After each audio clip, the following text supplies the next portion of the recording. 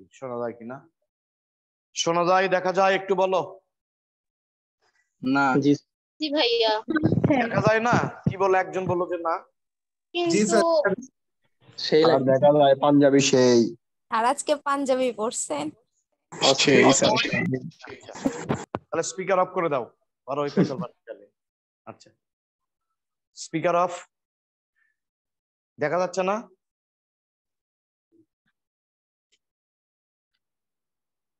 তাহলে আমরা ভাইরাস থেকে শুরু করলাম, ব্যাকটেরিয়ার গুরুত্ব, আর ম্যালেরিয়া থেকে একটু যে মশকি নিয়ন্ত্রণের উপায় ওটা দাগে দিয়ে গ্রুপে পোস্ট করে দিছি। আর যে যে শব্দগুলো কঠিন ছিল ওগুলার উত্তর ওখানেই লিখে দিছি, দিয়ে পোস্ট করছি। দেখে নিতে পারো, সমস্যা নাই, দেখে নিলেই হবে। আমি ভাইরাস থেকে শুরু করলাম এই চ্যাপ্টারের প্রথম পেজ থেকে। তো সবার মনোযোগ এখন বাড়াতে হবে। ক্লাস শুরু করলাম, পড়াগুলো ক্লাসেই কমপ্লিট করো। আচ্ছা, মনোযোগ বাড়াও। Bacteria, mycoplasma. মাইকোপ্লাজমা তো তোমাদের ব্যাকটেরিয়ার কোষ প্রাচীর টপিকে লেখা ছিল। এটা সবচেয়ে ক্ষুদ্রতম ব্যাকটেরিয়া যাদের কোষ প্রাচীর নাই। অ্যাক্টিনোমাইসিটিস, অ্যাক্টিনোমাইসিটিস এগুলা বইয়ে লেখছে, এগুলা হলো অণুজীব, ক্ষুদ্র জীব, খালি চোখে দেখা যায় না। তো মাইকোপ্লাজমা এটা তো বইয়ে লেখা আছে, তোমাদের বই অনুযায়ী পড়বা ক্ষুদ্রতম ব্যাকটেরিয়া যাদের কোষ প্রাচীর নাই। আর অ্যাক্টিনোমাইসিটিস এরাও ব্যাকটেরিয়া, কিন্তু গঠনটা ছত্রাকের মতো। অ্যাক্টিস মানে তোমরা পড়ছো রশ্মি, যেমন মাছেদের একটা শ্রেণীর নাম, রুই মাছের শ্রেণীর নাম তোমরা পড়ছো অ্যাক্টিনোপটেরাইজি, পাখনা রশ্মি আছে। আর মাইক্স মানে হলো ছত্রাক। অ্যাক্টিস আর মাইক্স থেকে অ্যাক্টিনোমাইসিটিস নামের উৎপত্তি। তো অ্যাক্টিনোমাইসিটিস কারা? এরা আসলে ব্যাকটেরিয়া, তবে এদের গঠনটা ছত্রাকের গঠনের মতো। ছত্রাকের যে হাইফি আছে, মাইসেলিয়াম আছে, ওই রকম। এই ব্যাকটেরিয়া তো কলোনিয়াল ব্যাকটেরিয়া, কলোনিতে বাস করে, এবং কলোনির মধ্যে এদের গঠনটা অনেকটা ছত্রাকের যে হাইফি বা মাইসেলিয়াম আছে তার মতো। হাইফি কি ওটা তো শৈবাল ছত্রাক পড়লে বুঝবা। মাইসেলিয়াম নামটা তোমরা 9-10-এ পড়ছো ছত্রাক রাজ্যে, যে ছত্রাকের দেহের সরু সুতার মতো অংশগুলোর নাম মাইসেলিয়াম। তাহলে ব্যাকটেরিয়া, মাইকোপ্লাজমা, অ্যাক্টিনোমাইসিটিস। অ্যাক্টিনোমাইসিটিস কি এরাও ব্যাকটেরিয়া, তবে গঠন ছত্রাকের মতো। এরা অণুজীব, ক্ষুদ্র জীব, খালি চোখে দেখা যায় না। আর ভাইরাস অণুজীব নয়, অণুজীবের মতো। ভাইরাস অণুজীব নয়, অণুজীবের মতো। অণুজীবের বিস্তারকে বলবা হলো ট্রান্সমিশন। তাহলে যদি বলে ট্রান্সমিশন কি, অণুজীবের বিস্তারকে বলবা ট্রান্সমিশন। আর অণুজীব নিয়ে যে শাখায় আলোচনা করা হয় সেই শাখাকে বলে মাইক্রোবায়োলজি। ব্যাকটেরিওলজির জনককে অ্যান্টনি ভ্যান লিউয়েনহুক, তিনি মাইক্রোবায়োলজিরও জনক। তাহলে ব্যাকটেরিয়ার জনক যিনি, তিনি কিন্তু টোটাল মাইক্রোবায়োলজির জনক, Antony van Leeuwenhoek. Leeuwenhoek. Virus নিয়ে আমরা এবার আলোচনা করব। ভাইরাস অণুজীব নয়, অণুজীবের মতো। ভাইরাস অকোষীয়, এদের দেহে কোনো কোষ নাই। এদের দেহ তাহলে কি দিয়ে তৈরি? এদের দেহ, ভাইরাসের দেহ প্রোটিন এবং নিউক্লিক অ্যাসিড দিয়ে তৈরি। ভাইরাসের দেহ প্রোটিন এবং নিউক্লিক অ্যাসিড দিয়ে তৈরি। নিউক্লিক অ্যাসিড হিসেবে ডিএনএ থাকতে পারে অথবা আরএনএ থাকতে পারে, একসাথে দুইটা থাকবে না। অন্যান্য জীবে তো ডিএনএ আরএনএ একসাথে থাকে, দুইটাই থাকে কোষে। কিন্তু ভাইরাসের দেহে কিন্তু ডিএনএ অথবা আরএনএ থাকবে, যে কোনো একটা, একসাথে থাকবে না। এবং আরএনএ যেটা আছে অবশ্যই এটা জেনেটিক আরএনএ, এটা কিন্তু জেনেটিক আরএনএ। তোমরা বোটানির ফার্স্ট চ্যাপ্টারে আরএনএ প্রকারভেদ করছো। যে আরএনএ বংশগতির বৈশিষ্ট্য বহন করে সেটা জেনেটিক আরএনএ।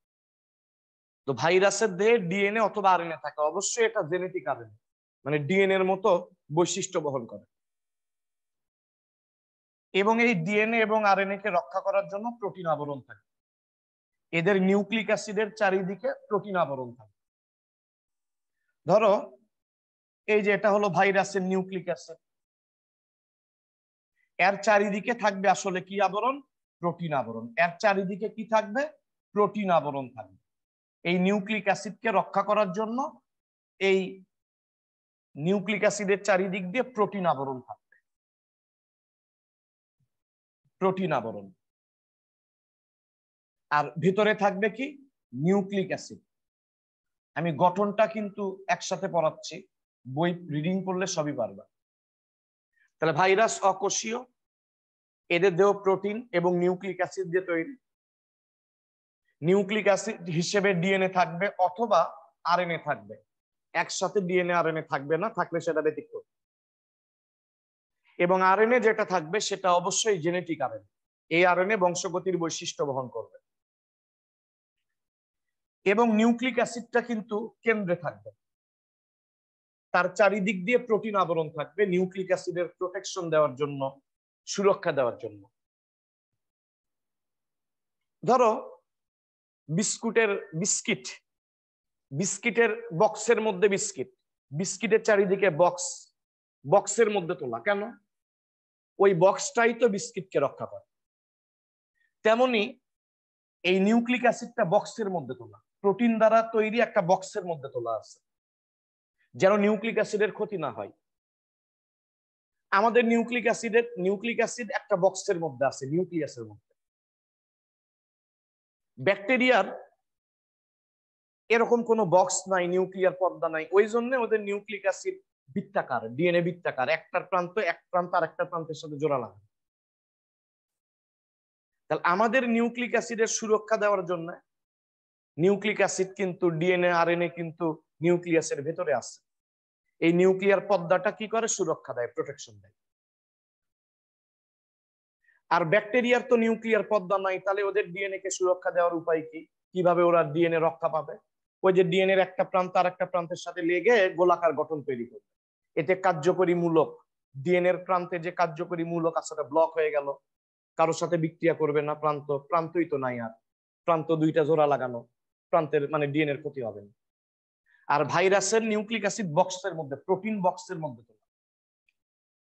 এবং এই প্রোটিন দ্বারা তৈরি যে বক্স, যার মধ্যে নিউক্লিক অ্যাসিড আছে, এই বক্সের নাম হলো ক্যাপসিড। ক্যাসপা মানে হলো লিটল বক্স বা বক্স, বাক্স। ক্যাসপা থেকে ক্যাপসিড।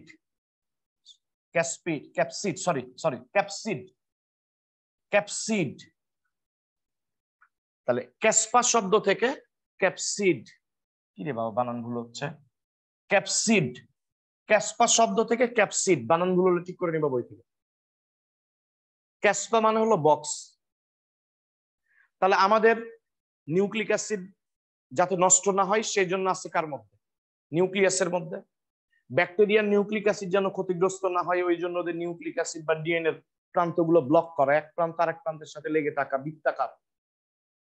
আর ভাইরাসের ক্ষেত্রে তো কোষ নাই, নিউক্লিয়াস থাকার প্রশ্নই আসে না। তাহলে এদের নিউক্লিক অ্যাসিডকে সুরক্ষা দেওয়ার জন্য আছে কি? প্রোটিন দ্বারা তৈরি আবরণ। মানে নিউক্লিক অ্যাসিড প্রোটিন দ্বারা তৈরি বক্সের মধ্যে আছে। এই প্রোটিন আবরণের নাম কি? ক্যাপসিড। মানে ক্যাসপা শব্দের অর্থ কি? বক্স। আচ্ছা আমি একটু শিওর হয়ে নেই একটু। হ্যাঁ ক্যাসপা, ঠিক আছে, ক্যাসপা মানে হলো বক্স। এবং এই ক্যাপসিড আবরণের যে প্রোটিন এককগুলো, এই যে গোল গোল প্রোটিন যে সাব ইউনিট, প্রত্যেকটা প্রোটিনের যে উপ একক সাব ইউনিট, ওগুলাকে বলে ক্যাপসোমিয়ার। মিয়ার মানে কি? অংশ, কিন্তু মিয়ার মানে অংশ। তাহলে ক্যাপসিডের অংশ ক্যাপসোমিয়ার। এবং প্রোটিনের গঠনটা কিন্তু কার্বোহাইড্রেট আর লিপিডের চেয়ে অনেক স্টেবল, এই জন্যই কিন্তু আবরণটা প্রোটিন দিয়ে তৈরি, মেইনলি গঠনটাকে স্টেবল করে রাখার জন্য। এবং এই ক্যাপসিড আবরণ, এই আবরণটাই সুরক্ষা দেয়, আবার এই আবরণটাই কিন্তু অ্যান্টিজেন হিসেবে কাজ করে। এটা গুরুত্বপূর্ণ এমসিকিউ হতে পারে যে ভাইরাসের দেহের কোন অংশ অ্যান্টিজেন হিসেবে কাজ করে?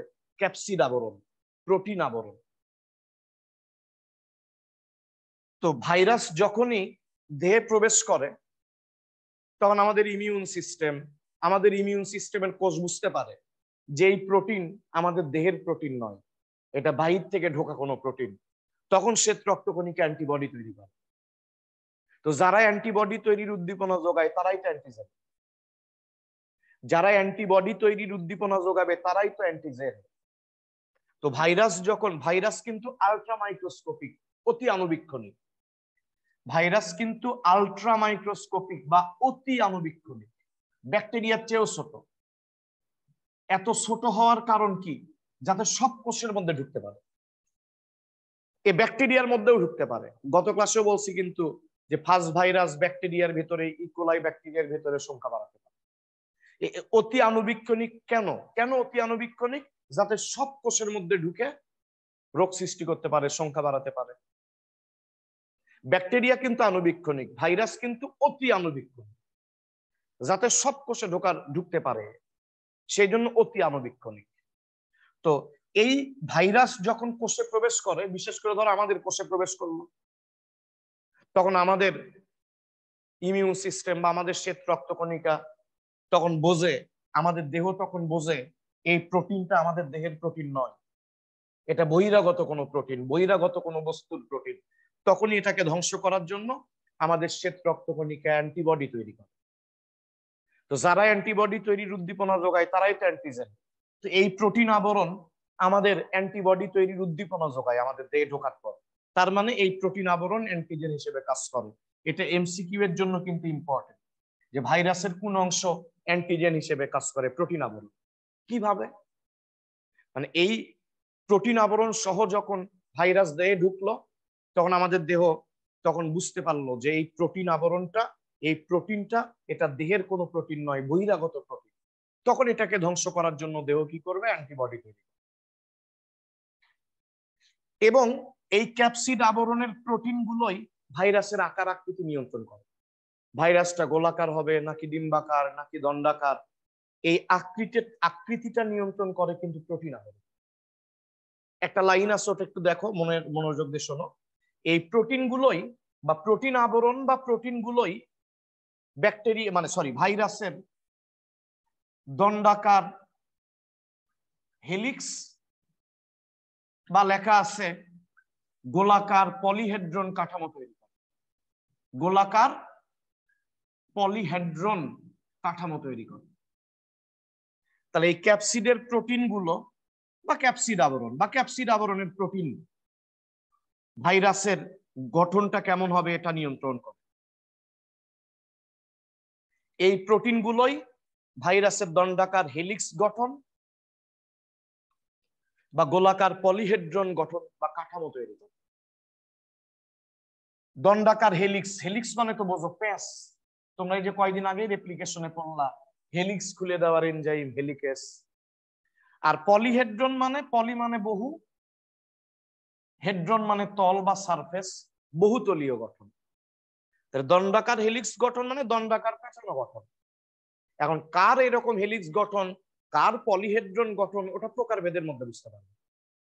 যদি বলো উদাহরণ পরে, তুমি মনে রাখো এই যে প্রোটিন গুলো, ক্যাপসিডের মধ্যে যে প্রোটিন আছে তারাই দণ্ডাকার হেলিক্স গঠন বা গোলাকার পলিহেড্রন গঠন বা কাঠামো নিয়ন্ত্রণ করে বা তৈরি করে। দণ্ডাকার হেলিক্স গঠন বা কাঠামো কি? হেলিক্স মানে তো পেঁচানো, দণ্ডাকার পেঁচানো কাঠামো। আর গোলাকার পলিহেড্রন কাঠামো কি? পলি মানে মেনি বা অনেক, হেড্রন মানে তল, বহুতলীয় গঠন। আর ভিতরে তো নিউক্লিক অ্যাসিড তো আগে বললাম 2 রকম ডিএনএ বা আরএনএ, তবে একসাথে থাকবে না। আরএনএ যেটা থাকে সেটা জেনেটিক আরএনএ। প্রাণীদেহে রোগ তৈরিকারী অধিকাংশ ভাইরাসের ডিএনএ থাকে। প্রাণী ভাইরাস মানে প্রাণীদেহে রোগ তৈরিকারী ভাইরাস, প্রাণী ভাইরাস ব্যতিক্রম ছাড়া এদের ডিএনএ থাকে। কিছু প্রাণী ভাইরাসে তো আরএনএ থাকে, এটা ব্যতিক্রম। যেমন এইচআইভিতেই তোমরা পড়ছো আরএনএ থাকে, নোবেল করোনা ভাইরাসে আরএনএ থাকে, ব্যতিক্রম ওরা। কিন্তু বেশিরভাগই প্রাণীদেহে রোগ তৈরিকারী ভাইরাসে কি থাকে? ডিএনএ। আর উদ্ভিদ ভাইরাস মানে উদ্ভিদ দেহে রোগ তৈরিকারী ভাইরাস যারা, তাদের কিন্তু আরএনএ থাকে। এখানেও ব্যতিক্রম আছে। কিছু উদ্ভিদ দেহে রোগ তৈরিকারী কিছু ভাইরাসে কিন্তু ডিএনএ থাকে, ওটা ব্যতিক্রম। এটা প্রকারভেদ করলেই বুঝতে পারবা যে ডিএনএ ভাইরাসের উদাহরণ, আরএনএ ভাইরাসের উদাহরণ। আপাতত মনে রাখো যে প্রাণী দেহে রোগ তৈরিকারী প্রাণী ভাইরাসে ডিএনএ থাকে, ব্যতিক্রম বাদ, ব্যতিক্রম তো থাকবেই। আর উদ্ভিদ দেহে রোগ তৈরিকারী উদ্ভিদ ভাইরাসে কি থাকে? আরএনএ। কিছু কিছু ভাইরাসে এই ক্যাপসিড আবরণের বাহিরে আরেকটা আবরণ আছে। এই আবরণটাকে তোমরা বলবা এনভেলপ আবরণ। কি আবরণ? এনভেলপ। এই আবরণটাকে বলবা এনভেলপ। এনভেলপ মানে তো খাম বা বহিস্থ আবরণ। এনভেলপ বলবা বা বহিস্থ আবরণ বলবা। বহিস্থ আবরণ সব ভাইরাসে থাকে না, কিছু ভাইরাসে ক্যাপসিডের বাহিরেও আরেকটা আবরণ আছে, বহিস্থ আবরণ। শীতকালে শার্ট গায়ে দেওয়ার পরেও ওপরে আমরা কোট পরি, স্যুট পরি, ব্লেজার পরি, চাদর দেই গায়ে। তো এইরকম প্রোটিন আবরণের বাহিরেও এনভেলপ আবরণ বা বহিস্থ আবরণ আছে। যেমন শার্ট গায়ে দেওয়ার পরেও শার্টের উপর আমরা ব্লেজার পরলাম, চাদর দিলাম, চাদর উড়লাম, ওই রকম প্রোটিন আবরণের বাহিরে ওই রকম চাদরের মতো করে কি আছে? এনভেলপ বা বহিস্থ আবরণ আছে। এবং এই বহিস্থ আবরণ এটা লিপিড বা লিপোপ্রোটিন অথবা কখনো কখনো কার্বোহাইড্রেট বা স্নেহ দিয়ে তৈরি। এই বহিস্থ আবরণ লিপিড, লিপোপ্রোটিন বা শর্করা বা স্নেহ দিয়ে তৈরি। এবং এই লিপিড বা লিপোপ্রোটিন দিয়ে তৈরি এই আবরণ যাদের আছে তাদের বলবা লিপোভাইরাস। লিপোভাইরাস এটা জ্ঞানমূলক হতে পারে। লিপোভাইরাস কি? যাদের লিপিড বা লিপোপ্রোটিন দ্বারা তৈরি বহিস্থ আবরণ আছে, এনভেলপ আছে, তাদের বলবা হলো লিপোভাইরাস। এবং এই এনভেলপ বা বহিস্থ আবরণের একককে কি বলবা? ক্যাপসিডের একক বা গোল গোল অণুগুলোকে তো বলছো ক্যাপসোমিয়াম। এনভেলপ আবরণের ইউনিট গুলো, সাব ইউনিট গুলোকে বলবা পেপ্লোমিয়াম। নতুন বইয়ে কমান দেখলাম পেলপোমিয়ার বলা আছে, ওটা পেলপোমিয়ার হবে না, পেপ্লোমিয়ার হবে। তাহলে এই এনভেলপ বা বহিস্থ আবরণের একক গুলোকে কি বলবা? পেপ্লোমিয়ার। এখানেও মিয়ার মানে কি? অংশ। মিয়ার মানে কি? অংশ। আর পেপ্লোস এখানে লিখলাম, পেপ্লোস মানে হলো চাদর বা ঢিলে ঢালা জামা। ওই যে মেয়েরা গাউন পরে না, ঢিলে ঢালা গাউন, ওই রকম। পেপ্লোস কথাটার অর্থ চাদরও হয়, ঢিলে ঢালা গাউন বা ঢিলে ঢালা কোনো পোশাক হয়। তাহলে আমি শার্ট পরার পরেও চাদর উঠছে, তো ওই রকম ক্যাপসিডের বাহিরেও চাদরের মতো বহিস্থ আবরণ আছে। তাহলে ওর একক গুলোকে কি বলবা? তাহলে পেপ্লোমিয়ার বলবা, কারণ পেপ্লোস মানে চাদর। বহিস্থ আবরণ এটা ধরো চাদরের মতো, তাহলে তার একক গুলোকে, সাব ইউনিট গুলোকে কি বলবা? পেপ্লোমিয়ার বলবা, চাদরের অংশ। পেপ্লোস মানে চাদর, মিয়ার মানে অংশ, চাদরের অংশ, পেপ্লোমিয়ার। বাবারা, influenza, herpes, HIV, corona virus, Nobel corona virus, এদের বহিস্থ আবরণ আছে, এরা লিপো ভাইরাস। এমসিকিউ দিতে পারে, নিচের কোনটি লিপো ভাইরাস? বহিস্থ আবরণ আছে। ইনফ্লুয়েঞ্জা, হারপিস, এইচআইভি, করোনা, এদের বহিস্থ আবরণ থাকে, এরা লিপো ভাইরাস। আর টিটুফাস ভাইরাস, যে ফাস ভাইরাসের কথা ওই যে ইন্ডাকশনের মধ্যে বলছি, ফাস virus, টিটুফাস virus, tobacco mosaic virus, এদের কিন্তু এই বহিস্থ আবরণ থাকে না। ওরা লিপো ভাইরাস নয়, ওরা বহিস্থ আবরণ বিহীন ভাইরাস। এই বহিস্থ আবরণ মসৃণ হতে পারে, আবার কাঁটা যুক্ত হতে পারে, এরকম কাঁটা থাকতে পারে, স্পাইক থাকতে পারে। তাহলে এই বহিস্থ আবরণ মসৃণ হতে পারে, আবার কাঁটা যুক্ত হতে পারে। কাঁটাগুলোকে বলে কি স্পাইক। এবং যাদের এই স্পাইক আছে, এই স্পাইক পোষকদের যুক্ত হতে সাহায্য করে, রিসেপ্টর প্রোটিনের সাথে যুক্ত হতে সাহায্য করে। যেমন ইনফ্লুয়েঞ্জা ভাইরাসে স্পাইক আছে, ইনফ্লুয়েঞ্জা ভাইরাসে স্পাইক আছে বহিস্থ আবরণ। আমি রাসায়নিক গঠন, ভৌত গঠন একসাথে বলছি, তোমাদের বই আলাদা করে বলছে, আমি একসাথে বলছি। সব গঠন এতখানি পড়লেই হবে। আর যদি বলে ভাইরাস কাকে বলে, সংজ্ঞা কি, তাহলে বলবা অকোষীয়, অতি আণুবীক্ষণিক সত্তা। সত্তা বলবা, এটাকে বস্তু বলবা, সত্তা বলবা। কারণ পোষকদের বাইরে যখন থাকে তখন তো এই জড় বস্তুর মতো, এটা একটা কেমিক্যাল, প্রোটিন আর নিউক্লিক অ্যাসিড দিয়ে তৈরি, এটা একটা কেমিক্যাল, জড় বস্তুর মতো থাকে পোষক দেহে। খালি পোষক দেহে ঢুকলে খালি সংখ্যা বৃদ্ধি করতে হবে, সেই জন্য এটাকে বস্তু বলবা, সত্তা বলবা। ভাইরাস একটা ল্যাটিন শব্দ যার অর্থ পয়জন বা বিষ। ভাইরাস একটা ল্যাটিন শব্দ যার অর্থ পয়জন বা বিষ। একটা কেমিক্যাল, শুধুমাত্র কেমিক্যাল, প্রোটিন নিউক্লিক অ্যাসিড দিয়ে তৈরি। পোষকদের বাইরে যখন থাকে তখন জড় পদার্থের মতো, সেই জন্য অতি আণুবীক্ষণিক সত্তা বলছে বই। তাহলে ভাইরাস অকোষীয়, প্রোটিন আর নিউক্লিক অ্যাসিড দিয়ে দেহ তৈরি, অতি আণুবীক্ষণিক সত্তা, বাধ্যতামূলক পরজীবী, অব্লিগেটরি প্যারাসাইট। অব্লিগেটরি প্যারাসাইট ব্যাকটেরিয়াতে পড়লা না, অব্লিগেট, অ্যানারোবস, অ্যারোবস। তো ভাইরাস কিন্তু অব্লিগেটরি প্যারাসাইট, বাধ্যতামূলক পরজীবী, মানে এদের সংখ্যা বৃদ্ধির জন্য পোষক লাগবেই লাগবে। তা যদি বলে ভাইরাস কি, তাহলে তো বলবা ভাইরাস অকোষীয়, তারপরে বলবা অতি আণুবীক্ষণিক সত্তা। অতি আণুবীক্ষণিক কেন, আগেই বলছি, যেন সব কোষে ঢুকতে পারে, যেন সব কিছুর মধ্যে ঢুকতে পারে, সেই জন্য আলট্রা মাইক্রোস্কোপিক, অতি আণুবীক্ষণিক সত্তা। সত্তা বলছি, এটা জাস্ট একটা কেমিক্যাল, পোষকদের বাইরে জড় বস্তুর মতো থাকে। কি দিয়ে তৈরি? দেহ প্রোটিন আর নিউক্লিক অ্যাসিড দিয়ে তৈরি, প্রোটিন আর নিউক্লিক অ্যাসিড দিয়ে দেহ তৈরি।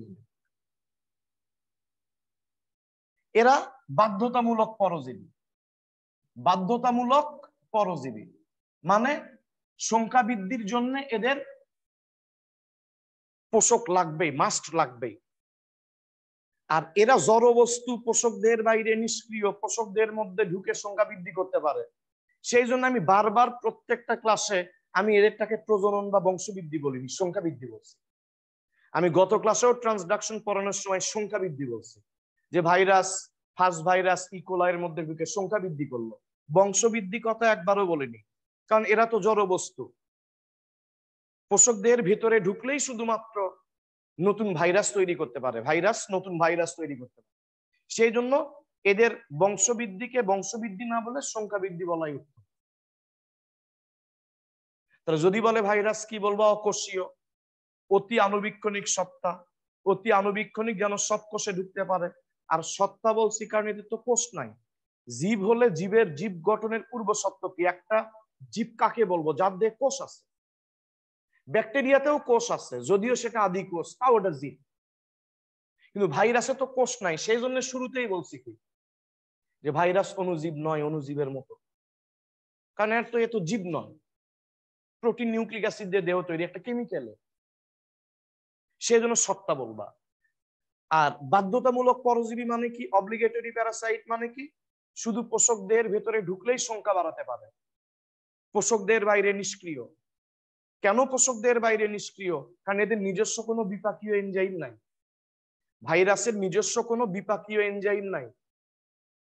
ওরা পোষকদের ঢুকে পোষকদের এনজাইম ব্যবহার করে সংখ্যা বাড়াবে।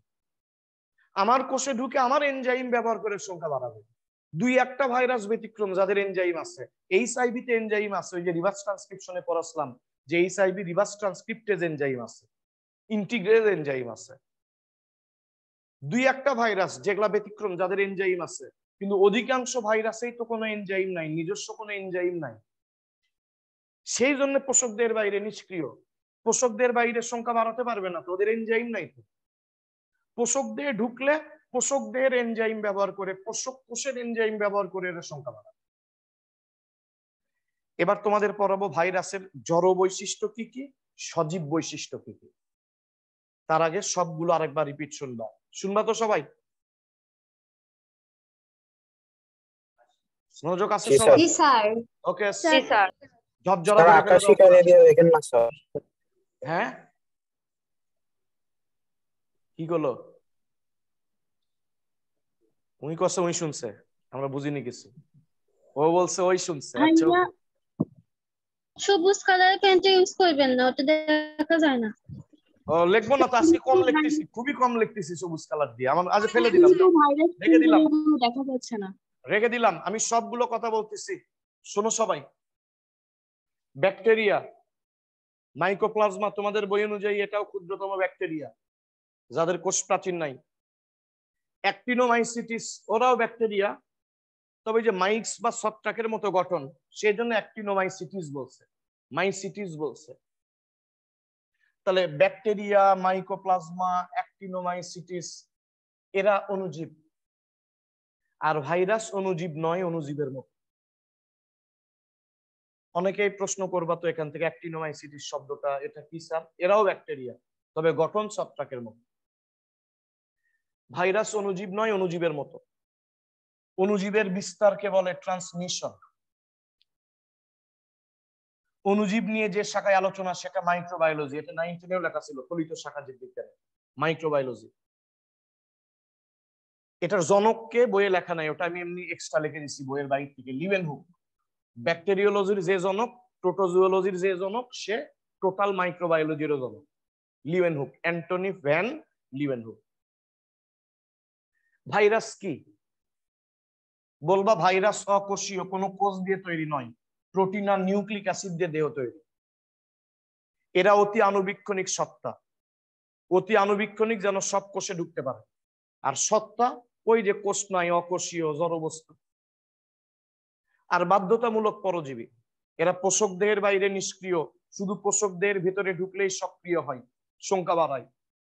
সেই জন্য এরা বাধ্যতামূলক পরজীবী। ভাইরাসের দেহ প্রোটিন আর নিউক্লিক অ্যাসিড দিয়ে তৈরি। মানে প্রোটিনটা একটা বক্স তৈরি করে, তার ভেতরে আছে নিউক্লিক অ্যাসিড। মানে নিউক্লিক অ্যাসিডকে সুরক্ষা দেওয়ার জন্যই প্রোটিন আছে, প্রোটিনের আবরণ আছে। সেই প্রোটিন আবরণের নাম কি? ক্যাপসিড। ক্যাপসিড মানে কি? ক্যাপসিড মানে বক্স, বক্স, বাক্স। বিভিন্ন খাদ্যদ্রব্য বলো, বিভিন্ন উপাদান বলো, যাতে নষ্ট না হয় সেই জন্য প্যাকেটিং করা থাকে, বক্সের মধ্যে তোলা থাকে। এখানেও প্রোটিনটা এরকম বক্সের মতো কাজ করতেছে, ওর ভেতরে নিউক্লিক অ্যাসিড, নিউক্লিক অ্যাসিডকে সুরক্ষা দিবে। বক্সের মতো কাজ করতেছে দেখে ক্যাপসিড। আর এর প্রত্যেকটাই যে গোল গোল অংশ দেখতেছো, প্রোটিন সাব ইউনিট বা উপ একক, এই যে গোল গোল প্রত্যেকটা অংশের নাম হলো ক্যাপসোমিয়ার। মিয়ার মানে অংশ, তাহলে ক্যাপসিডের অংশ ক্যাপসোমিয়ার। ভাইরাস যখন আমাদের দেহে ঢোকে, আমাদের দেহ, আমাদের ইমিউন সিস্টেম তখন বোঝে যে প্রোটিনটা আমাদের দেহের কোনো প্রোটিন নয়, এটা বহিস্থ কোনো প্রোটিন, বাইর থেকে ঢোকা প্রোটিন। আমাদের দেহ, আমাদের শ্বেত রক্তকণিকা তখন এই ভাইরাসকে, এই প্রোটিনটাকে ধ্বংস করার জন্য অ্যান্টিবডি তৈরি করে। তার মানে এই প্রোটিন আবরণটা অ্যান্টিবডি তৈরির জন্য উদ্দীপনা যোগায়। তার মানে এটা অ্যান্টিজেন হিসেবে কাজ করে। এটা খুবই গুরুত্বপূর্ণ যে ভাইরাসের কোন অংশ অ্যান্টিজেন হিসেবে কাজ করে? প্রোটিন আবরণ। প্রোটিন আবরণের নাম কি? ক্যাপসিড। ক্যাপসিড মানে কি? বক্স বা বাক্স। আর এর অংশগুলোকে, এর গোলাকার সাব ইউনিট গুলোকে বলবা, প্রোটিন উপ একক গুলোকে বলবা ক্যাপসোমিয়ার। মানে ক্যাপসিডের মিয়ার মানে অংশ, ক্যাপসোমিয়ার। তাহলে ক্যাপসিডের দুইটা কাজ করলাম, একটা হলো নিউক্লিক অ্যাসিডের প্রোটেকশন দেওয়া, আর একটা হলো অ্যান্টিজেন হিসেবে কাজ করা। এদের নিউক্লিক অ্যাসিড হিসেবে কি থাকে? ডিএনএ অথবা আরএনএ। ক্যাপসিড আবরণের কেন দরকার? দেখো, আমাদের ডিএনএ বা আরএনএ, বিশেষ করে ডিএনএ যেন ক্ষতিগ্রস্ত না হয় সেজন্য নিউক্লিয়াসের ভেতরে, একটা পর্দার ভেতরে। ব্যাকটেরিয়ার ডিএনএ যেন ক্ষতিগ্রস্ত না হয় এজন্য ওদের প্রান্তগুলো একটা প্রান্তে এক প্রান্ত আর এক প্রান্তের সাথে যুক্ত করা। আর এদের তো নিউক্লিয়ার পর্দা নাই, ডিএনএ বা আরএনএ আবার গোলাকারও নয়। ব্যাকটেরিয়ার নিউক্লিয়ার পর্দা না থাকলেও প্রবলেম নাই, ডিএনএর এক প্রান্ত আর এক প্রান্তের সাথে যুক্ত হওয়া, কার্যকরী মূলক ওখানে ব্লক উন্মুক্ত নয়, ফলে কেউ এসে ডিএনএর ক্ষতি করতে পারবে না। কিন্তু এদের তো নিউক্লিয়ার পর্দাও নাই, আবার ডিএনএ গোলও নয়, তাহলে এদের কি হওয়া লাগবে? একটা আবরণ লাগবে না? নিউক্লিয়াসে যেরকম নিউক্লিয়ার পর্দা থাকে ওই রকম একটা পর্দা থাকা লাগবে না? এই পর্দাটাই ক্যাপসিড। আর প্রোটিন দিয়েই তৈরি এই পর্দাটা মেইনলি, কারণ প্রোটিনটা শর্করার চেয়ে লিপিডের চেয়ে বেশি স্টেবল হয়, এই জন্য পর্দাটা অন্য কিছু দিয়ে তৈরি না হয়ে প্রোটিন দিয়ে তৈরি। কাদের ডিএনএ আছে, কাদের আরএনএ আছে? এগুলা দ্বিসূত্রক ডিএনএ না একসূত্রক ডিএনএ, এটা পরের ক্লাসে আগামীকাল পড়ো প্রকারভেদের মধ্যে। কিছু কিছু ভাইরাস আছে ওদের ডিএনএ একসূত্রক, কিছু ভাইরাস আছে ওদের আরএনএ আবার দ্বিসূত্রক। আরএনএ দ্বিসূত্রক হয়, আরএনএ এর মধ্যে পরাসিরিও ভাইরাস, দ্বিসূত্রক আরএনএ। তো ডিএনএ কিন্তু আবার একসূত্রকও হয় ভাইরাসের মধ্যে, সেগুলো পরের ক্লাসে। তো ডিএনএ বা আরএনএ একসাথে থাকবে না, যে কোনো একটা থাকবে। সাধারণত প্রাণী দেহে রোগ তৈরিকারী ভাইরাসে ডিএনএ থাকে, কিছু ব্যতিক্রম আছে যাদের মধ্যে আরএনএ থাকে। আর উদ্ভিদ দেহে রোগ তৈরিকারী ভাইরাসে আরএনএ থাকে। কিছু উদ্ভিদে মানে কিছু রোগ তৈরিকারী উদ্ভিদ ভাইরাসের মধ্যে ডিএনএ থাকতে পারে বা থাকে, উদাহরণ আছে। তোমরা মনে রাখো যে প্রাণী দেহে রোগ তৈরিকারী ভাইরাসে ডিএনএ থাকে, উদ্ভিদ দেহে রোগ তৈরিকারী ভাইরাসে আরএনএ থাকে, দুই ক্ষেত্রে ব্যতিক্রম আছে। শার্ট গায়ে দেওয়ার পরেও আমরা চাদর উড়ি, এরকম কিছু কিছু ভাইরাসে এই প্রোটিন আবরণের বাইরেও চাদরের মতো করে আরেকটা আবরণ আছে, ওটাকে বলবা এনভেলপ বা বহিস্থ আবরণ। উদাহরণ পড়বা, influenza, herpes, HIV, novel corona virus, এদের এনভেলপ আবরণ বা বহিস্থ আবরণ আছে। আর টিটুফাস ভাইরাস বা টিটু ভাইরাস, টিএমবি ভাইরাস, এদের বহিস্থ আবরণ নাই, বহিস্থ আবরণ বিহীন ভাইরাস। যাদের বহিস্থ আবরণ থাকে তারা কিন্তু বেশি মারাত্মক হয়, কারণ এই বহিস্থ আবরণ কি দিয়ে তৈরি? লিপিড আর লিপোপ্রোটিন। আমাদের দেহে ওই ভাইরাসগুলো ঢুকলে আমাদের দেহ ওই লিপিড বা লিপোপ্রোটিনটাকে আমাদের দেহের লিপিড বা লিপোপ্রোটিন মনে করে, চিনতেই পারে না যে জীবাণু ঢুকছে। মনে থিও, যাদের এই এনভেলপ আবরণ থাকে, লিপিড বা লিপোপ্রোটিন দ্বারা তৈরি বহিস্থ আবরণ থাকে, তারা কিন্তু বেশি মারাত্মক। দেখো, এইচআইভি তে বহিস্থ আবরণ আছে, নোভেল করোনা ভাইরাসে বহিস্থ আবরণ আছে, এরা কিন্তু বেশি মারাত্মক।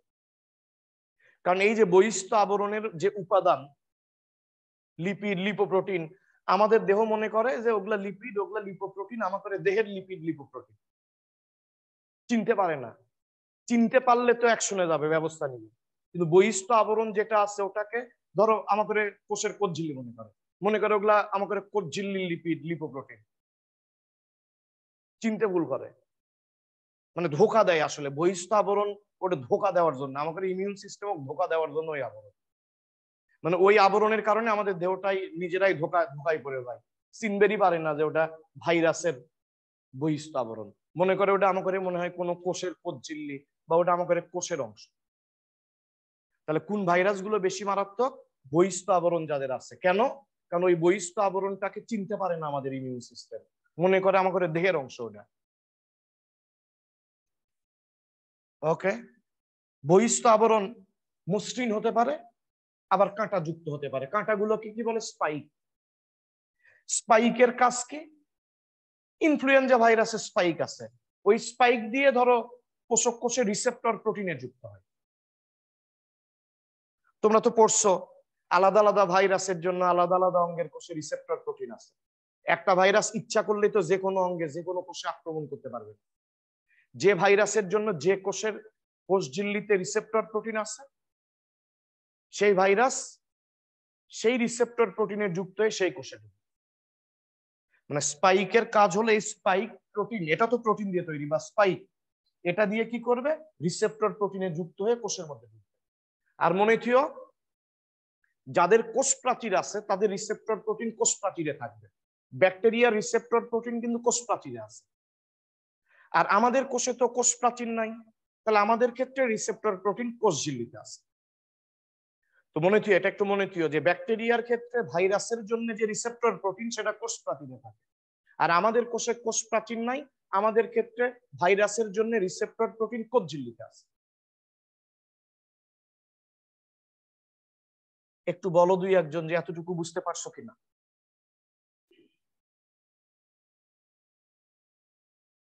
জি স্যার, বোঝা গেছে। আর আমি আরেকবার বলে বলে মিশে দেই, সবাই মনোযোগ বাড়াও। আর এই যে ওটা বাদ পড়ছে, আবার বলি, এই যে প্রোটিন আবরণের মধ্যে যে প্রোটিন আছে, ওরাই ভাইরাসের কাঠামো নিয়ন্ত্রণ করে, যে কাঠামোটা কেমন হবে। ওই প্রোটিন গুলোর বিন্যাস আলাদা আলাদা হলেই কাঠামো আলাদা আলাদা।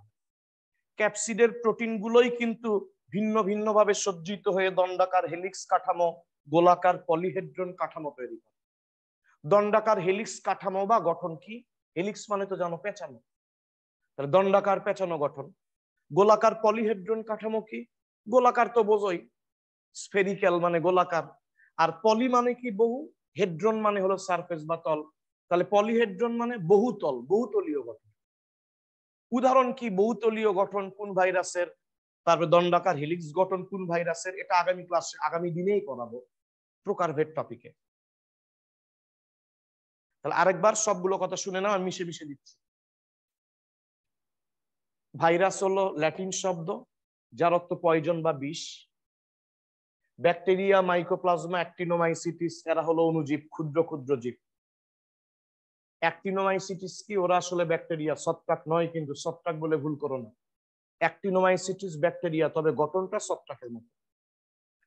ভাইরাস অণুজীব নয়, তবে অণুজীবের মতো। অণুজীবের বিস্তারকে কি বলে, ট্রান্সমিশন। ট্রান্সমিশন। অণুজীব নিয়ে যে শাখায় আলোচনা তার নাম মাইক্রোবায়োলজি, ওটা জীববিজ্ঞানের ফলিত শাখা, মানে অ্যাপ্লাইড বায়োলজির শাখা, পিওর বায়োলজি বা ভৌত বায়োলজির শাখা নয়, ফলিত শাখা। ভাইরাস, ব্যাকটেরিয়া, ভাইরাস, ব্যাকটেরিয়া এগুলা নিয়ে যে শাখায় আলোচনা করা হবে কি নাম বললাম, মাইক্রোবায়োলজি। জনক হলো Antony van Leeuwenhoek. Virus just একটা কেমিক্যাল, একটা রাসায়নিক উপাদান, প্রোটিন আর নিউক্লিক অ্যাসিড দিয়ে তৈরি। দেহে কোনো কোষ নাই, অকোষীয়, সেই জন্য তুমি এটাকে বস্তু বা সত্তা বলতে পারবা। আর এরা কিন্তু অব্লিগেটরি প্যারাসাইট, বাধ্যতামূলক পরজীবী। সংখ্যা বৃদ্ধির জন্য পরজীবী মানে পোষক লাগবেই, হোস্ট লাগবেই, কারণ পোষক দেহের বাইরে নিষ্ক্রিয়, শুধু পোষক দেহে ঢুকেই সক্রিয় হয়। তাহলে অবশ্যই এদের সংখ্যা বৃদ্ধির জন্য পোষক লাগবেই, অর্থাৎ এরা অব্লিগেটরি, বাধ্যতামূলক পরজীবী। পোষক দেহের বাইরে কেন নিষ্ক্রিয় অনেকে বলে, এদের নিজস্ব কোনো বিপাকীয় এনজাইম নাই। কিছু ভাইরাসে আছে, ওরা ব্যতিক্রম। এইচআইভিতে এনজাইম আছে, ব্যতিক্রম। ভাইরাসের নিজস্ব কোনো বিপাকীয় এনজাইম নাই। আর এরা অতি আণুবীক্ষণিক, যাতে সব কোষে ঢুকতে পারে।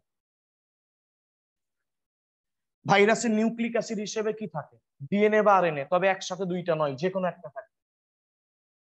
কাদের ডিএনএ, প্রাণী দেহে রোগ তৈরিকারী ভাইরাস গুলোতে ডিএনএ থাকে, আর উদ্ভিদ দেহে রোগ তৈরিকারী ভাইরাসে আরএনএ থাকে। এক্ষেত্রে ব্যতিক্রম আছে, ব্যতিক্রম গুলো আমরা পরের ক্লাসে পড়ব। এদের নিউক্লিক অ্যাসিড কিন্তু একটা বক্সের মধ্যে তোলা, যাতে নিউক্লিক অ্যাসিড ক্ষতিগ্রস্ত না হয়। সেই বক্সটা কি দিয়ে তৈরি, প্রোটিন দিয়ে, মেইনলি প্রোটিন দিয়ে। নাম কি, ক্যাপসিড, মানে ক্যাপের মতো করে চারদিকে আছে, ক্যাপের মতো করে চারদিকে আছে ক্যাপসিড। আর এর একক গুলোকে কি বলবা, এর প্রোটিন উপ একক গুলোকে কি বলবো, ক্যাপসোমিয়ার, মানে ক্যাপসিডের মিয়ার মানে অংশ, ক্যাপসোমিয়ার। প্রোটিন বা ক্যাপসিড আবরণ কি কাজ করে, কাজ কি, নিউক্লিক অ্যাসিডের প্রোটেকশন বা সুরক্ষা দেয়, অ্যান্টিজেন হিসেবে কাজ করে। অ্যান্টিজেন হিসেবে কাজ করে মানে কি বাবা, যে সকল বহিরাগত বস্তু অ্যান্টিবডি তৈরির উদ্দীপনা যোগায় তারাই অ্যান্টিজেন। তবে রক্তের গ্রুপ নির্ধারণকারী অ্যান্টিজেন যেগুলো লোহিত রক্তকণিকার মেমব্রেনে আছে, ওরা বহিরাগত নয়, ওরা জিনগত ভাবে তৈরি হয় আমাদের দেহে। অ্যান্টিজেন বহিরাগত বস্তু, তবে রক্তের গ্রুপ নির্ধারণকারী যে অ্যান্টিজেন এ, অ্যান্টিজেন বি, ওরা কিন্তু বহিরাগত বস্তু নয়, ওরা কিন্তু লোহিত রক্তকণিকার প্লাজমা মেমব্রেনে আছে, ওগুলো জিনগত ভাবে তৈরি। তাহলে যে সকল বহিরাগত বস্তু দেহে ঢুকে অ্যান্টিবডি তৈরির উস্কানি দেয়, উদ্দীপনা সৃষ্টি করে, যে আমি দেহে ঢুকলাম, আমার ধ্বংস করার জন্য এখন অ্যান্টিবডি তৈরি হও, এটা উস্কানি দেয় আমাদের দেহ, তারাই অ্যান্টিজেন। তাহলে অনেকে বলে অ্যান্টিজেন বহিরাগত বস্তু। বাবা, রক্তের গ্রুপ নির্ধারণকারী অ্যান্টিজেন বহিরাগত নয়, ওরা আমাদের দেহেই তৈরি হয় জিনগত ভাবে। তো এই যে ক্যাপসিড আবরণ, এই প্রোটিন আবরণ, এটাকে আমাদের দেহ সহজেই চিনে ফেলে যে এটা আমাদের দেহের কোনো অংশ নয়, বাইরের থেকে ঢোকা অংশ, বাইরের থেকে ঢোকা প্রোটিন। তখন আমাদের দেহ অ্যান্টিবডি তৈরি করে। তার মানে ক্যাপসিড আবরণ অ্যান্টিজেন হিসেবে কাজ করে, যেহেতু এরা অ্যান্টিবডি তৈরির উদ্দীপনা যোগায়। আর এই ক্যাপসিডের বাইরেও চাদরের মতো একটা আবরণ আছে, এটাকে তোমরা এনভেলপ বলতে পারবা, বহিস্থ আবরণ বলতে পারবা। যে সকল ভাইরাসে বহিস্থ আবরণ আছে তারা লিপো ভাইরাস। লিপো কেন? কারণ এই আবরণটা মেইনলি লিপিড বা লিপোপ্রোটিন দিয়ে তৈরি। তাহলে বহিস্থ আবরণ যাদের আছে তারা লিপো ভাইরাস। কেন লিপো ভাইরাস কেন বলতেছি? এই লিপিড কথা থেকে লিপো কথাটা আসছে, যে বহিস্থ আবরণটা লিপিড বা লিপোপ্রোটিন দিয়ে তৈরি, সেই জন্য যাদের এই আবরণ আছে তারা লিপো ভাইরাস। তবে এই আবরণে শর্করাও থাকতে পারে, স্নেহও থাকতে পারে। এমসিকিউ এর জন্য পড়বা, টি2 টিএমভি মানে টোবাকো মোজাইক ভাইরাস, ওদের বহিস্থ আবরণ নাই। আর HIV, novel corona virus, influenza virus, herpes virus, এদের বহিস্থ আবরণ আছে। তার মানে ওরা লিপো ভাইরাস। করোনা ভাইরাস হলো লিপো ভাইরাস, এইচআইভি হলো লিপো ভাইরাস, ইনফ্লুয়েঞ্জা, হারপিস এরা হলো লিপো ভাইরাস। আর লিপো ভাইরাস গুলো বেশি সংক্রামক, বেশি মারাত্মক। কেন? কারণ ওদের ওই লিপিড বা লিপোপ্রোটিন দ্বারা তৈরি বহিস্থ আবরণটাকে আমাদের দেহ চিনতে পারে না, বুঝতেই পারে না যে ওটা জীবাণুর বাইরের আবরণ, দেহের বাইরের আবরণ। আমাদের দেহ ধোঁকা খায়, সেই জন্য ওরা বেশি মারাত্মক। তবে মারাত্মক যেরকম আছে ওরকম ধ্বংস করাও ততটা সহজ, যেহেতু আবরণটা লিপোপ্রোটিন বা লিপিড দিয়ে তৈরি, সাবান দিয়ে হাত ধুলেই এই আবরণ ধ্বংস হয়ে যাবে, ভাইরাস মরে যাবে। এই যে করোনা ভাইরাসে বারবার বলতেছে সাবান দিয়ে হাত ধোন, এত সেকেন্ড হাত ধোন। কেন? কারণ ওরা তো লিপো ভাইরাস, লিপিডের আবরণ আছে বাইরে, আর লিপিডকে তো সহজেই সাবান দিয়ে ধ্বংস করা যাবে, সাবানের পানি দিয়ে ধ্বংস করা যাবে। ওরা যেরকম মারাত্মক আবার ধ্বংস করাও অনেক সুবিধা। আমার মনে হয় সবাই বুঝতে পেরেছ, এতটুকু বোঝার মতো যত কথা ছিল বলছি। এবার আমরা লাস্ট টপিক করতেছি, আজকে বেশিক্ষণ পড়বো না, এবার শেষ টপিক, আর 10 থেকে 15টা মিনিট ক্লাস করবো তোমরা। Okay sir. আমরা এবার ভাইরাসের মধ্যে জড় পদার্থের বৈশিষ্ট্য কি কি আছে আর জীবের বৈশিষ্ট্য কি কি আছে এটা পড়বো। আর ভাইরাসের প্রকারভেদ, ভাইরাসের কিছু ভাইরাসের গঠন, এগুলো আমরা পরের ক্লাসে পড়বো। মনোযোগ বাড়াও, 1 মিনিটের বিরতি।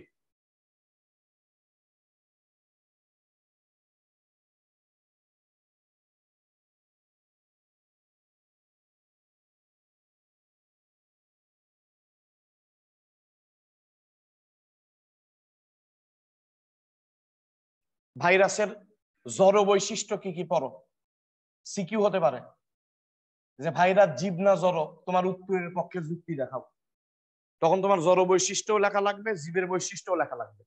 লিখে বলা লাগবে যে এর মধ্যে জীব আর জড় দুই পদার্থেরই বৈশিষ্ট্য আছে।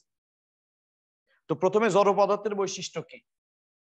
এরা যে অকোষীয়, এটাই তো জড় পদার্থের প্রধান অন্যতম বৈশিষ্ট্য। অকোষীয় তার মানে তো এদের কোষ প্রাচীর, কোষ ঝিল্লি নাই, মাইটোকন্ড্রিয়া, প্লাস্টিড, গলজি বস্তু, রাইবোজোম, এগুলো কিছুই নাই। এরা অকোষীয়, তার মানে এদের কোষ প্রাচীর, কোষ ঝিল্লি, সাইটোপ্লাজমের অঙ্গাণু কিছুই নাই। মানে একটা কোষে যা যা থাকা দরকার তার কিছুই নাই, যেহেতু এদের দেহে কোষই নাই। মানে নাই বৈশিষ্ট্যগুলো আর করে বেশি, বেশিরভাগ বৈশিষ্ট্যই নাই। এদের বিপাকীয় এনজাইম নাই, কিছু ব্যতিক্রম আছে যাদের থাকে। এইচআইভি তে বিপাকীয় এনজাইম আছে, ইনফ্লুয়েঞ্জা ভাইরাসে এনজাইম আছে, বেশিরভাগ ভাইরাসে বিপাকীয় এনজাইম নাই। ভাইরাস কিন্তু যেহেতু জীব নয়, কোষ নাই, তাহলে এরা কিন্তু খাদ্য গ্রহণ করে না, পুষ্টি গ্রহণ করে না, এদের কোনো পুষ্টি পদ্ধতি নাই, এরা কিন্তু খাদ্য গ্রহণ করে না, আমাদের কোষে ঢুকে কিন্তু খাবার বা পুষ্টি গ্রহণ করে না, কিন্তু কোষই নাই, পুষ্টি নিয়ে কি করবে? তাহলে এরা খাদ্য গ্রহণ করে না, পুষ্টি পদ্ধতি নাই, তাহলে এদের দৈহিক বৃদ্ধি হবে না। ভাইরাসের কিন্তু দৈহিক বৃদ্ধি হবে না, দৈহিক বৃদ্ধি হয় না, এরা কিন্তু উত্তেজনায় সাড়া দিবে না, উত্তেজনায় সাড়া দেবে না, খালি না না দিয়ে ভরা বৈশিষ্ট্যগুলো। কোষ নাই, বিপাকীয় এনজাইম নাই, কিছু ভাইরাসে আছে, ওটা ব্যতিক্রম, খাদ্য গ্রহণ করে না, দৈহিক বৃদ্ধি হয় না, উত্তেজনায় সাড়া দেয় না, খালি না। তাহলে ভাইরাসের কি বৃদ্ধি ঘটে দেহের? না। পুষ্টি গ্রহণ করে? না। উত্তেজনায় সাড়া দেয়? না। ব্যাকটেরিয়া বড় না ভাইরাস বড়? ব্যাকটেরিয়া বড়। তাহলে যে ফিল্টার দিয়ে তুমি ব্যাকটেরিয়াকে ফিল্টার করতে পারবা, সেই ফিল্টার দিয়ে কিন্তু তুমি ভাইরাসকে ফিল্টার করতে পারবা। তাহলে একটা জড় পদার্থের বৈশিষ্ট্য লেখা আছে, ব্যাকটেরিয়া রোধক ফিল্টার দ্বারা ভাইরাসকে ফিল্টার করা যাবে না। ইলিশ মাছ ধরার জাল দিয়ে তুমি কিন্তু পুঁটি মাছ ধরতে পারবা না, এমনি পার হয়ে যাবে। ইলিশ মাছ ধরার জালের তো ছিদ্রগুলো বড় হবে একটু, ওই দিক দিয়ে তো পুঁটি মাছ এমনি পার হয়ে যাবে। তাহলে ওই রকম যে ফিল্টার দিয়ে তুমি ব্যাকটেরিয়াকে ফিল্টার করতে পারবা, সেটা দিয়ে ভাইরাসকে পারবা না, কারণ ভাইরাস ব্যাকটেরিয়ার চেয়েও ছোট, আলট্রা মাইক্রোস্কোপিক, অতি আণুবীক্ষণ। তাহলে ব্যাকটেরিয়া রোধক ফিল্টার দ্বারা ভাইরাসকে কিন্তু ফিল্টার করা যাবে, কারণ এরা ব্যাকটেরিয়ার চেয়ে ছোট। তারপরে জড় বৈশিষ্ট্য কি আমি মনে রাখছি, স্বাদ বাকে সে, সাত পাকে সে, সাত পাকে বাধা, মুভির নামও আছে। তো এটা আমি মনে রাখছি, স্বাদ বাকে সে, মানে সাসপেনশন তৈরি করতে পারবা পানির সাথে মিশে, যেহেতু এটা কেমিক্যাল। তুমি সেন্ট্রিফিউজ করে তলানি ফেলতে পারবা। সেন্ট্রিফিউজ করা বুঝাচ্ছি মনে হয়, রাইবোজোম পড়াবেন, যে একটা যন্ত্র আছে, এদের আয়ু ভাইও করতে, জি স্যার। তো একটা যন্ত্র আছে সেন্ট্রিফিউগাল, তুমি টেস্ট টিউবে কোষ নিবা, তারপর ওই টেস্ট টিউব সেন্ট্রিফিউগাল যন্ত্রে স্থাপন করে ঘুরাবা। আমি বলছি ওই যন্ত্র মিনিটে 3000 বার ঘুরে, এই দ্রুত গতির ঘূর্ণনের কারণে তলানি পড়ে, অদক্ষেপ পড়ে। তো সেন্ট্রিফিউজ করা তো জানোই। তাহলে ভাইরাসকে কিন্তু সেন্ট্রিফিউজ করা যাবে, যেহেতু এটা একটা কেমিক্যাল, ব্যাপন ঘটানো যাবে। ভাইরাসকে তুমি ছেড়ে দিবা, বেশি থেকে কমের দিকে সরে পড়বে, যেদিকে ভাইরাসের ঘনত্ব বেশি, ভাইরাস বেশি আছে, সেই দিক থেকে যেদিকে ভাইরাস কম সেদিকে সরে পড়বে। কেলাসিত করা যাবে, আগে বললাম ওই যে কেমিক্যাল, যে তাহলে কেলাস তৈরি করা যাবে, ক্রিস্টাল তৈরি করা যাবে, ক্রিস্টালাইজড করা যাবে। তাহলে পানির সাথে মিশে সাসপেনশন তৈরি করা যাবে, সেন্ট্রিফিউগাল যন্ত্র দিয়ে সেন্ট্রিফিউজ করা যাবে, তার মানে অদক্ষেপ বা তলানি ফেলা যাবে। বইয়ে দুইটা আলাদা বলছে, যে তলানিকরণ করা যায়, সেন্ট্রিফিউজ করা যায়, একই তথ্য। সেন্ট্রিফিউজ করলেই তো তলানি পড়ে, অদক্ষেপ পড়ে। ব্যাপন ঘটানো যায়, যেহেতু এটা কেমিক্যাল, কেলাসিত করা যায়। আর ভাইরাস কিন্তু অ্যাসিড, লবণ, ক্ষার এগুলা প্রতিরোধ করতে পারে। অ্যাসিড, লবণ, ক্ষার প্রতিরোধী। ভাইরাস কিন্তু অ্যাসিড, লবণ, ক্ষার প্রতিরোধী এবং অ্যান্টিবায়োটিক সামান্য কোনো প্রতিক্রিয়া সৃষ্টি করতে পারবে না, এদের দিয়ে ক্ষতি করতে পারবে না। অ্যান্টিবায়োটিক, অ্যান্টি মানে কি? বিরুদ্ধে। বায়োস মানে কি? জীবন। যার জীবন আছে, অ্যান্টিবায়োটিক তার বিরুদ্ধে কাজ করবে, ব্যাকটেরিয়ার বিরুদ্ধে কাজ করবে। আমি এভাবে বলছিলাম গত ক্লাসে মনে হয়, যে ব্যাকটেরিয়া এ অক্ষর আছে, তাহলে এর বিরুদ্ধে কাজ করবে কে? অ্যান্টিবায়োটিক। আর ভাইরাস দ্বিতীয় শব্দ আই, তাহলে এর বিরুদ্ধে কাজ করবে ইন্টারফেরন। জীব প্রযুক্তি চ্যাপ্টারে ইন্টারফেরন নিয়ে আলোচনা আছে। ইন্টারফেরন এটাকে প্রতিরক্ষামূলক প্রোটিন বা অস্ত্র বলা হয়। ইন্টারফেরন মানে প্রতিরক্ষামূলক প্রোটিন বা অস্ত্র। এরা ভাইরাসের সংখ্যা বৃদ্ধি ব্যাহত করে, ইন্টারফেয়ার করে। তোমার সংখ্যা বৃদ্ধি করা যাবে না। ধরো যে কোষে ভাইরাস ঢুকছে, ওই কোষে ইন্টারফেরন তৈরি করে। ধরো এই কোষে ভাইরাস প্রবেশ করছে, তখন এই কোষ কি তৈরি করবে? ইন্টারফেরন তৈরি করবে। এই ইন্টারফেরন অন্য কোষে যে প্রোটেকশন তৈরি করবে, যে অন্য কোষে যেন ঢুকতে না পারে ভাইরাস। যার মধ্যে ঢুকছে ভালো কথা, ওখান থেকে সংখ্যা বৃদ্ধি করে যেন অন্য ভালো ভালো কোষে যেগুলাতে এখনো ঢোকেনি সেগুলা যেন ঢুকতে না পারে। তার মানে এরা ভাইরাসের সংখ্যা বৃদ্ধিতে ইন্টারফেয়ার করে, নাক গলায়, সেই জন্যই এরা হলো ইন্টারফেরন। এরা কিন্তু প্রোটিন। তাহলে ভাইরাসের বিরুদ্ধে কিন্তু অ্যান্টিবায়োটিক কাজ করবে না, ভাইরাসের তো জীবনই নাই। যার জীবন নাই তাই আবার অ্যান্টিবায়োটিক থেকে ভয় করবি না। আমি একদিন ক্লাসে বলছিলাম, অফলাইন ক্লাস নিবেন নিয়ে, তুমি ওয়ালক যায় করছো চাকু দিয়ে, এখন তোকে আমি খুন করবো। ওয়ালের কি কোনো কিছু আসা যাবি? ওয়ালের তো জীবন নাই, তো ভাইরাসেরও তো জীবন নাই। অ্যান্টিবায়োটিক তুমি দিয়ে কি ভয় দেখাতে পারবা না। এর বিরুদ্ধে কাজ করার জন্য কি লাগবে? ইন্টারফেরন। ওটা কিন্তু জিন প্রযুক্তির মাধ্যমে তৈরি করা যায়। ইন্টারফেরন কিন্তু যাদের রোগ প্রতিরোধ ক্ষমতা দুর্বল, ওটা জিন প্রযুক্তির মাধ্যমে তৈরি করে দেহে ইনজেক্ট করা যায়। বা যে কোষে ভাইরাস আক্রমণ করছে ওই কোষও ইন্টারফেরন তৈরি করে। ওই কোষ কয় আমি আক্রান্ত হচ্ছি আর গুলো ভালো থাকুক, আমার মধ্যে তো ভাইরাস ঢুকছে, তাহলে আমি ইন্টারফেরন তৈরি করি। ইন্টারফেরন গুলো তখন অন্য কোষে যে প্রোটেকশন তৈরি করে, অন্য কোষে ভাইরাসকে ঢুকতে পারা যায়। মানে ওরা ভাইরাসের সংখ্যা বৃদ্ধিতে ইন্টারফেয়ার করে। তাহলে এটা একটু মনে রেখো যে অ্যান্টিবায়োটিক কার বিরুদ্ধে কাজ করে? এই যে BAC, এ আছে তাহলে ব্যাকটেরিয়ার বিরুদ্ধে, ইন্টারফেরন VI আছে তাহলে ভাইরাসের বিরুদ্ধে কাজ করে। তাহলে এই কয়টা জড় পদার্থের বৈশিষ্ট্য। আমি আরেকবার বলে জীবের বৈশিষ্ট্য কি কি বলে ক্লাস শেষ করবো।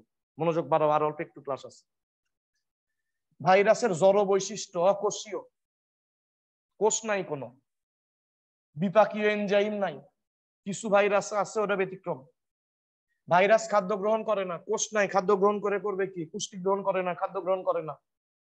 খাদ্য গ্রহণ না করলে তো দৈহিক বৃদ্ধি হবে না এদের। আর কোষ নাই মানে কোষের কোনো কিছুই নাই, তাহলে সাইটোপ্লাজমীয় অঙ্গাণু নাই, কোষপ্রাচীর, কোষঝিল্লি কিছুই নাই। ভাইরাস উত্তেজনায় সাড়া দেবে না, জড়বস্তু উত্তেজনায় সাড়া দেয় না। ব্যাকটেরিয়া রোধক ফিল্টার দ্বারা ভাইরাসকে ফিল্টার করা যাবে না, কারণ ব্যাকটেরিয়ার চেয়ে ভাইরাস ছোট। ওই যে বললাম, ইলিশ মাছ ধরার জাল দিয়ে তুমি পুঁটি মাছ ধরতে পারবে না, কারণ পুঁটি মাছ ইলিশ মাছের চেয়ে ছোট। তো ওই রকম যে ফিল্টার দ্বারা ব্যাকটেরিয়াকে ফিল্টার করা যায়, সেটা দ্বারা ভাইরাসকে ফিল্টার করা যাবে না। আর এখানে অনেকগুলো বৈশিষ্ট্য এক লাইনে বলছি। স্বাদ বাকে সে, স্বাদ পাকে সে না বলে বলো স্বাদ বাকে সে। সাত মাথা তো খুব মনে থাকে, তো স্বাদ বাকে সে মনে থাকবে না। সাথে মানে সাসপেনশন তৈরি করা যায় পানির সাথে মিশে। সেন্ট্রিফিউজ করা যায় মানে কি? তলানি ফেলা যায়, অদক্ষেপ তৈরি করা যায়। এদের ব্যাপন ঘটানো যায়, কেলাসিত করা যায়, কারণ এটা তো কেমিক্যাল, ব্যাপন ঘটানো যাবে। জীবাণু অস্ত্র, ওর মধ্যে কিন্তু ধরো ভাইরাস থাকে, অ্যানথ্রাক্স ভাইরাস। ধরো বোমার মধ্যে অসংখ্য ভাইরাস দিয়ে ভরে দিচ্ছে, তো যেখানে বোমাটা ফেললো, বোমা ফেটে গেল, ভাইরাস গুলো সরে পড়ে মানুষের রোগ তৈরি করলো। জীবাণু অস্ত্র মারাত্মক না? যেরকম খারাপ খারাপ ভাইরাস যেগুলা, ওগুলা দিয়ে বোমা তৈরি করে একটা দেশে বোমা ছুড়ে দিল, বোমা ফেটে গেল, ভাইরাস গুলো সরে পড়ে ওই এলাকার মানুষের রোগ ব্যাধি তৈরি করলো। তো এদের কিন্তু ব্যাপন ঘটানো যাবে, বেশি থেকে কমের দিকে সরে পড়ে। এরা চলাচল করতে পারে কিনা এটা নিয়ে এখনো গবেষণার বিষয়, যারা ছড়াতে পারে কিনা বাতাসের মাধ্যমে। এই যে করোনা ভাইরাসের ক্ষেত্রে যে ছড়াতে পারে হাঁচি কাশির মাধ্যমে, সেটা একটা নির্দিষ্ট লিমিট আছে। তো এটা গবেষণার বিষয় যে ছড়াতে পারে কিনা, কিন্তু ব্যাপন ঘটানো যাবে। তাহলে সাসপেনশন তৈরি করা যাবে, সেন্ট্রিফিউজ করা যাবে মানে অদক্ষেপ ফেলানো যাবে, তলানি ফেলানো যাবে, ব্যাপন ঘটানো যাবে, কেলাসিত করা যাবে। আর অ্যাসিড, লবণ, ক্ষার প্রতিরোধী। তাহলে আমার পাকস্থলীতে যদি ভাইরাস ঢোকে, তাহলে আমার পাকস্থলীর হাইড্রোক্লোরিক অ্যাসিড কিন্তু ভাইরাসকে মেরে ফেলতে পারবে, কারণ এরা অ্যাসিড, তারপরে ক্ষার, লবণ, এগুলো প্রতিরোধী। আর এদের বিরুদ্ধে অ্যান্টিবায়োটিক কাজ করবে না। অ্যান্টিবায়োটিক যাদের জীবন আছে তার বিরুদ্ধে কাজ করবে, ব্যাকটেরিয়ার বিরুদ্ধে কাজ করবে। তাহলে এদের বিরুদ্ধে কে কাজ করবে? ইন্টারফেরন। ইন্টারফেরন কোত্থেকে আসে? ইন্টারফেরন কি? ইন্টারফেরনকে প্রতিরক্ষামূলক প্রোটিন বা অস্ত্র বলা হয়। অস্ত্র প্রতিরক্ষায় সাহায্য করে। কোত্থেকে আসে? এটা জিন প্রযুক্তি, জেনেটিক ইঞ্জিনিয়ারিং এর মাধ্যমে তৈরি করা যায়। আবার আক্রান্ত কোষ থেকেও তৈরি হয়। যে কোষ ভাইরাস দ্বারা আক্রান্ত হচ্ছে ও তৈরি করে, যে আমি আক্রান্ত হচ্ছি, তাহলে আমি ইন্টারফেরন তৈরি করি, করে ওরা অন্য কোষে পাঠিয়ে দেয় ওগুলা ইন্টারফেরন, অন্য কোষে যে একটা ব্যারিকেড তৈরি করে ইন্টারফেরন, অন্য কোষের মধ্যে ভাইরাসকে আর ঢুকতে দেয় না। তাহলে যে কোষে ভাইরাস ঢুকছিল ভাইরাসের আক্রমণ তাহলে ওই কোষেই সীমাবদ্ধ থাকবে, নতুন নতুন কোষ তাহলে কিন্তু আর ভাইরাস দ্বারা আক্রান্ত হবে না। অথবা অ্যান্টিভাইরাল কিছু ড্রাগস আছে ওগুলা কাজ করবে ভাইরাসের বিরুদ্ধে, অ্যান্টিবায়োটিক নয়। ক্লিয়ার এ পর্যন্ত? জড় বৈশিষ্ট্য আচ্ছা, ক্লাসিত কিভাবে করে ওটা কেমিস্ট্রি স্যার বললে বুঝে দিবে। আচ্ছা, এ পর্যন্ত ক্লিয়ার? জি স্যার। ওকে, এবার সজীব বৈশিষ্ট্য, লাস্ট টপিক ক্লাসের, শেষ করে নাও একটু। এর মধ্যে জীবের বৈশিষ্ট্য কি কি আছে? এরা পোষক কোষে ঢুকলে সংখ্যা বৃদ্ধি করতে পারে, একটা ভাইরাস তার অনুরূপ ভাইরাস তৈরি করতে পারে। দুটো বৈশিষ্ট্য একসাথে বললাম, বইয়ে দুটো আলাদা করে বলছে, আমি একসাথে বললাম যে পোষক দেহের অভ্যন্তরে পোষক দেহের এনজাইম ব্যবহার করে সংখ্যা বৃদ্ধি করতে পারে, এবং একটা ভাইরাস তার অনুরূপ ভাইরাস সৃষ্টি করতে পারে। তাহলে পরিবেশে থাকলে নিষ্ক্রিয়, অথচ পোষক দেহে ঢুকলেই সক্রিয় হলো কেন? কারণ পোষক দেহের এনজাইম ব্যবহার করে, তখন নিজস্ব এনজাইম নাই যা করে সংখ্যা বৃদ্ধি করে। শুধু তাই নয়, একটা ভাইরাস তার অনুরূপ ভাইরাস সৃষ্টি করতে পারে। ভাইরাস বাধ্যতামূলক পরজীবী, এটা একটা জীবজ বৈশিষ্ট্য। অব্লিগেটরি প্যারাসাইট, বাধ্যতামূলক পরজীবী, এটা একটা জীবের বৈশিষ্ট্য। ভাইরাসের কিন্তু অভিযোজন ক্ষমতা আছে, ভাইরাসের কিন্তু অভিযোজন ক্ষমতা আছে, কারণ বারবার এরা মিউটেশন ঘটাতে পারে। মিউট মানে পরিবর্তন, শন মানে প্রক্রিয়া। তাহলে মিউটেশন মানে পরিবর্তন প্রক্রিয়া। কার পরিবর্তন? জিনের পরিবর্তন। মিউটেশন মানে হলো জিনের পরিবর্তন প্রক্রিয়া, তবে এটা পার্মানেন্ট পরিবর্তন, স্থায়ী পরিবর্তন। এরা মিউটেশন ঘটাতে পারে, জিনের পরিবর্তন ঘটাতে পারে। তাহলে এরা কি টিকে থাকতে পারবে না? অভিযোজন ক্ষমতা আছে। তবে মিউটেশনের মাধ্যমে একটা ভাইরাস শক্তিশালীও হয়ে যেতে পারে অনেক, আবার দুর্বলও হয়ে যেতে পারে। মিউটেশন, এই যে নোবেল করোনা ভাইরাস বারবার মিউটেশন ঘটালো, নতুন নতুন ভেরিয়েন্ট তৈরি করলো, এটা বারবার কি হচ্ছে? শক্তিশালী হচ্ছে। তবে বিজ্ঞানীরা বলছে এরকম করে যদি মিউটেশন ঘটাতে থাকে একটা টাইমে দুর্বল হয়ে যেতে পারে, দুর্বল হয়ে যেতে পারে। অভিযোজন ক্ষমতা আছে, মানে টিকে থাকার ক্ষমতা আছে। প্রতিকূল পরিবেশে খাপ খেয়ে টিকে থাকাই তো অ্যাডাপ্টেশন বা অভিযোজন। ভাইরাসের অভিযোজন ক্ষমতা আছে কারণ এরা মিউটেশন ঘটাতে পারে, জিনের পরিবর্তন করে নিতে পারে এরা। আর মিউটেশন ঘটলে তো তাহলে নতুন নতুন ভেরিয়েশন সৃষ্টি হবে, ভেরিয়েন্ট তৈরি হবে, নতুন নতুন জাত তৈরি হবে। এই যে নোবেল করোনা ভাইরাসের অমিক্রন, ওটা একটা ভেরিয়েন্ট বা ভেরিয়েশন। ডেল্টা ভেরিয়েন্ট মানে কি? ভেরিয়েশন। মিউটেশন ঘটিয়েই কিন্তু এরা নতুন নতুন ভেরিয়েশন তৈরি করে। এই যে নোবেল করোনা ভাইরাসের অমিক্রন, ডেল্টা, এগুলা তো মানে ভেরিয়েন্ট, মানে ভেরিয়েশন এগুলা ভাইরাস। সবই নোবেল করোনা ভাইরাস, কিন্তু ডেল্টা, অমিক্রন এগুলা হলো তাদের ভেরিয়েশন। এদের কিন্তু রিকম্বিনেশন হয়, ব্যাকটেরিয়াতেও হয় রিকম্বিনেশন, ভাইরাসেও রিকম্বিনেশন হয়। রিকম্বিনেশন মানে কি? রি মানে কি? পুনরায়। এই যে তোমার কলেজ থেকে আইডি কার্ড দেওয়াটা, রে রে মানে রিনিউ করে নাও, রিনিউ করে নাও, নতুন করে ইয়ে করে নাও। তাহলে রি মানে কি? পুনরায়। আর কম্বিনেশন মানে কি? বিন্যাস, জিনের পুনরায় বিন্যাস, রিকম্বিনেশন। তোমরা পড়ছো না রিকম্বিনেশনের একককে কি বলে? মিউটেশনের একককে তো মিউটন বলে, রিকম্বিনেশনের একককে কি বলে? রেকন। পড়ছো তো এগুলা। তাহলে ভাইরাস মিউটেশন ঘটাতে পারে, জিনের স্থায়ী পরিবর্তন ঘটাতে পারে, নতুন নতুন ভেরিয়েশন তৈরি করতে পারে, অভিযোজিত হতে পারে। এগুলো সব জীবজ বৈশিষ্ট্য। এরা বাধ্যতামূলক পরজীবী, এগুলা এদের জীবজ বৈশিষ্ট্য। আর নিউক্লিক অ্যাসিড হিসেবে ডিএনএ বা আরএনএ আছে, এটাও জীবজ বৈশিষ্ট্য বলতে পারবে। কোষ নাই কিন্তু ডিএনএ আরএনএ আছে, তবে একসাথে দুইটাই থাকে না, যে কোনো একটা থাকে। ক্লিয়ার? এ পর্যন্ত ক্লিয়ার সবার? স্যার আরেকবার বলেন। ওকে, মনোযোগ। এবার বলে ক্লাস শেষ করব। পোষক দেহের ভিতরে ঢোকার পর পোষক দেহের এনজাইম ব্যবহার করে এরা বংশবৃদ্ধি ঘটাতে পারে, তবে এদের বংশবৃদ্ধিকে তোমরা সংখ্যা বৃদ্ধি বলবা, যে সংখ্যা বৃদ্ধি ঘটাতে পারে। এবং একটা মাতৃভাইরাস তার অনুরূপ অপত্য ভাইরাস তৈরি করতে পারে। একটা মা ভাইরাস মাতৃভাইরাস তার অনুরূপ ভাইরাস সৃষ্টি করতে পারে, তবে অনুরূপ নাও হতে পারে, মিউটেশন ঘটালে আবার অন্যরকম হয়ে যেতে পারে। তো পোষক দেহের ভেতরে ঢুকে পোষক দেহের বা পোষক কোষের এনজাইম ব্যবহার করে এরা সংখ্যা বৃদ্ধি করতে পারে।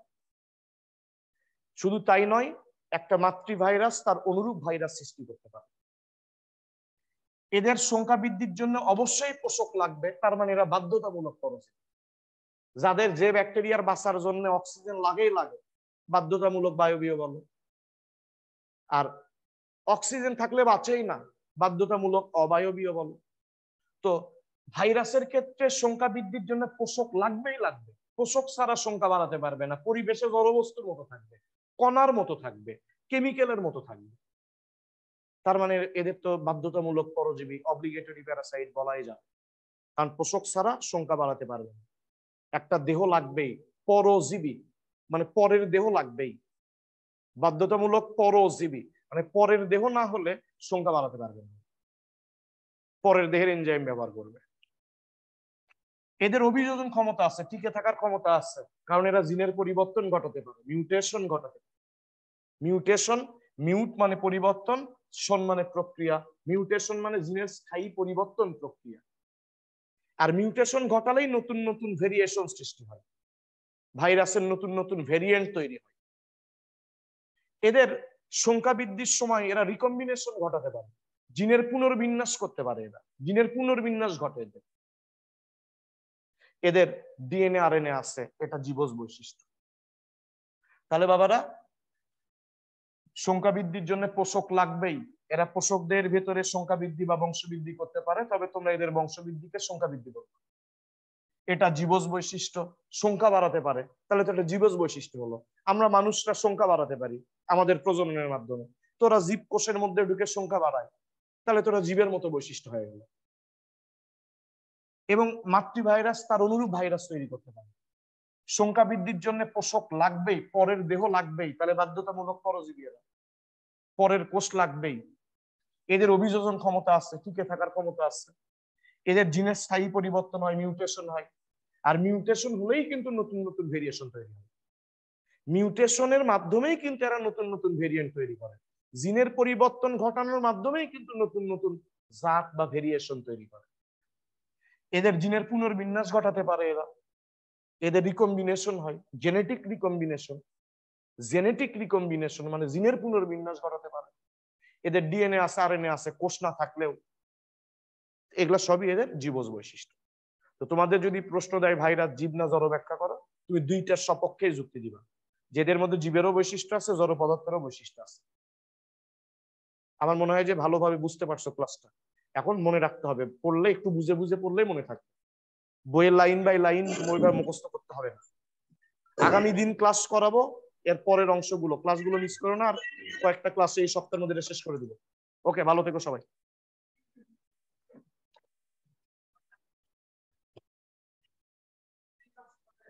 হ্যাঁ।